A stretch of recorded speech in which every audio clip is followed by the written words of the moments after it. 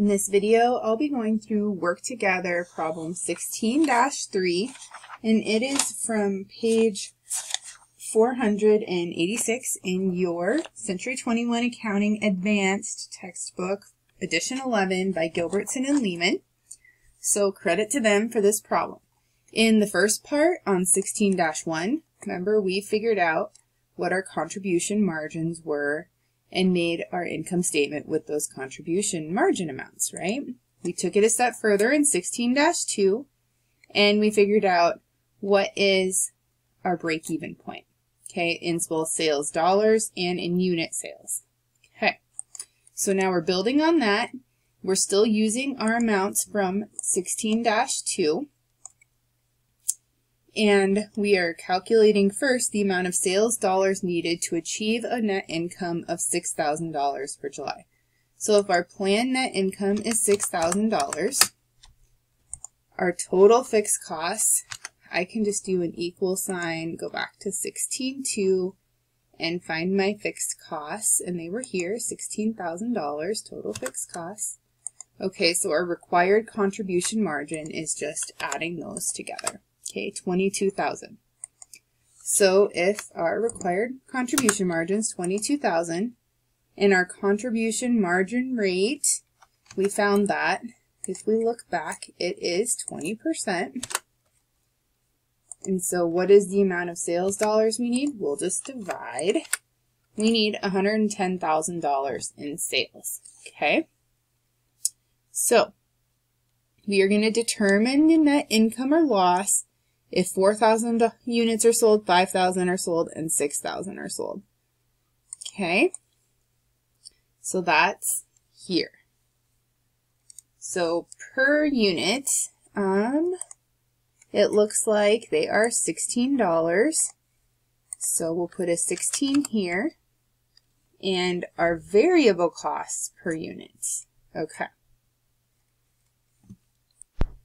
To find that amount, we can take our total variable costs, which is $96,000, and then we can divide that by the 7,500 sold there, would get us $12.80 in variable costs, which means the remaining amount, when we subtract, $3.20 is our contribution margin. Okay, so at 4,000, we just multiply $16 times 4,000, and then same thing, 4,000 times 1280, and I'm just not going to autofill, and I'll do the same, 4,000 times 320, and we'll do 5,000 times 16, 5,000 times 1280, no thank you, and times 320, so you can see here at 5,000 units, your contribution margin is 16,000, and now at 6,000 units, we'll do our multiplication.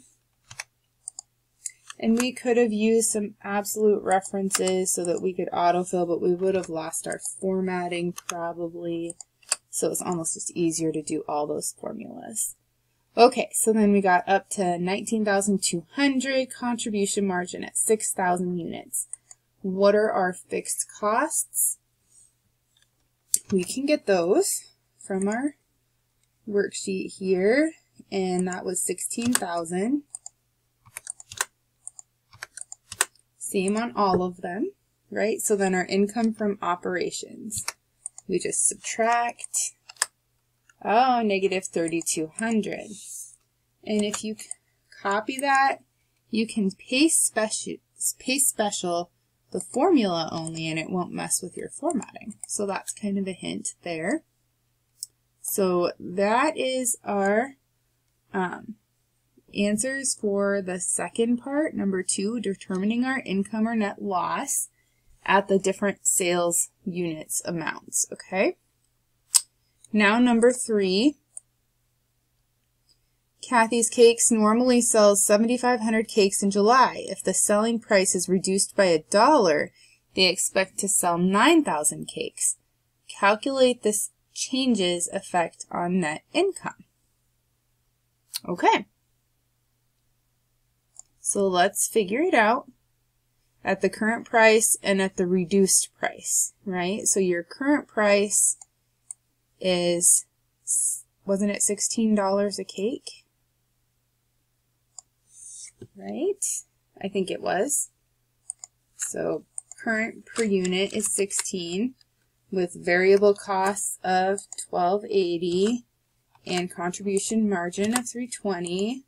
The units sold is 7,500 because that's our normal. So then we'll just multiply.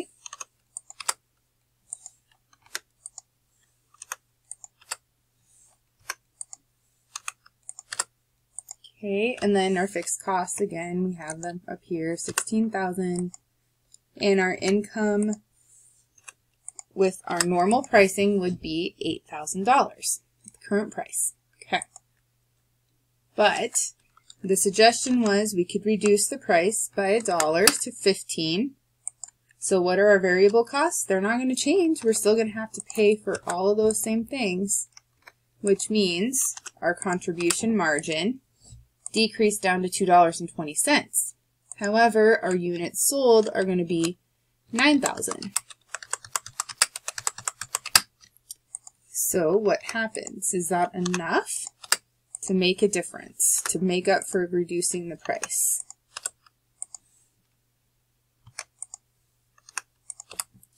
$19,800 here. Our fixed costs, they're still $16,000.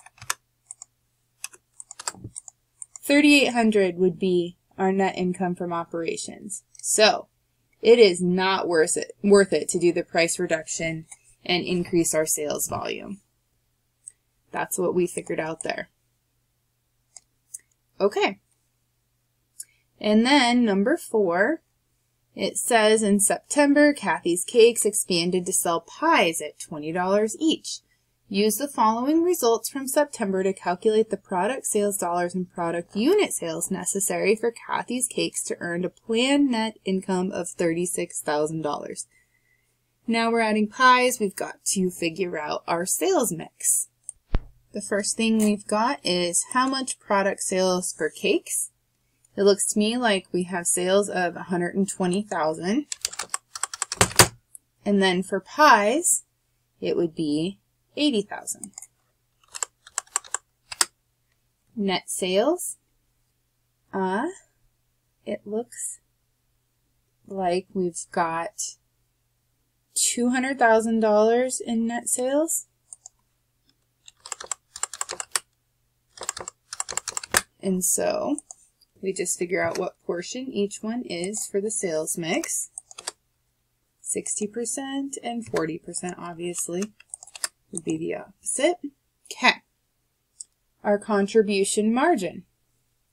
Looks like we've got $50,000 in contribution margin with our net sales of $200,000.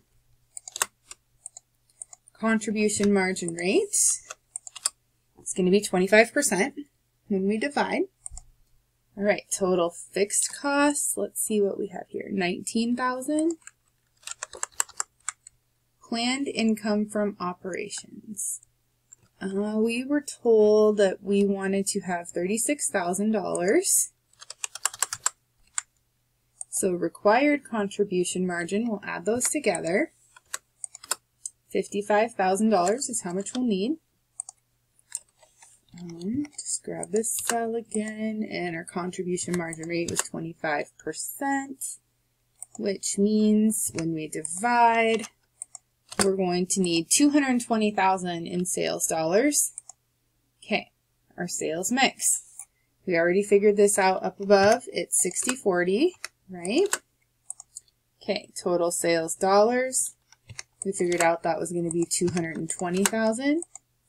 So our product sales, we'll multiply $132,000 in cakes and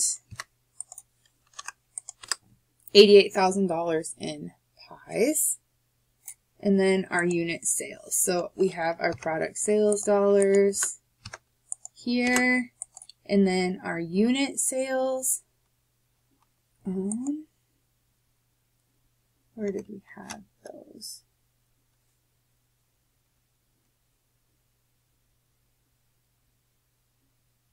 Oh, here we go. $20 for pies.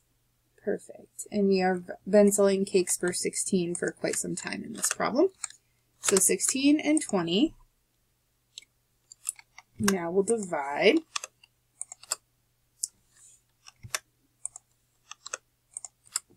Okay, 8,250 needed cakes and 4,400 for pies. And that is it for 16.3, which was calculating sales to earn planned net income, looking at the effect of volume and sales price changes, and looking at sales mix. There's a lot there. So watch it carefully, and good luck with your On Your Own.